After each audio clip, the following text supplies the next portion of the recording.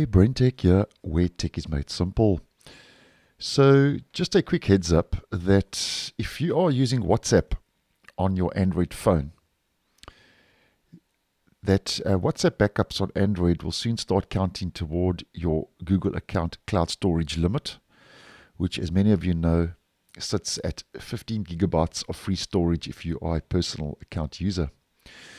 Now, this announcement was recently made late yesterday in my region on the 14th of November by the Android team, who says that if we just head over to our Google Drive, WhatsApp backups on Android will soon start counting toward your Google account cloud storage limit, which currently is not the case. Your WhatsApp backups don't count towards your overall limit, and this may be set to change. Now, my reason I'm talking about WhatsApp backups is we don't normally talk about Android phones on the channel, but it does affect your Google Drive storage limit and overall storage, which we do talk about on the channel. So I thought I'd just post this quick video to give you a heads up. Now, they carry on to say the reason they are doing this is because this is similar to how WhatsApp backups are handled on other mobile platforms.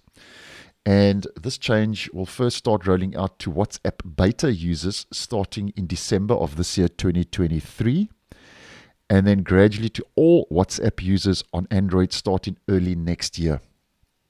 So we can expect that to officially start happening where it counts towards your storage on Google Drive, I would say January, February next year of 2024. Now, if we head over to get more storage in Google Drive, here we get our storage plan, as many of you may know. And here we can see the breakdown of the storage. As an example, if you're like me and are using the personal free Drive storage where you've got 15 gigabytes of storage, here you can see the breakdown of your overall storage. So here we've got how much Google Drive is taking up, Gmail, if you use photos, and then if you click on this little link, device backup, it'll take you over to all your devices that are backed up. So here you can see my phone is backed up. My Chromebook is backed up to Google Drive. And here we get our WhatsApp backup. And if we double click on that, what it does back up, in case you're unaware, is all your chats and media, including photos, videos, audio, and documents, are backed up on Google Drive. If you change devices, you can restore them when you reinstall WhatsApp. So basically, in case you're unaware, that's what's backed up, and you can change these settings on your Android phone in case you are unaware regarding WhatsApp backup.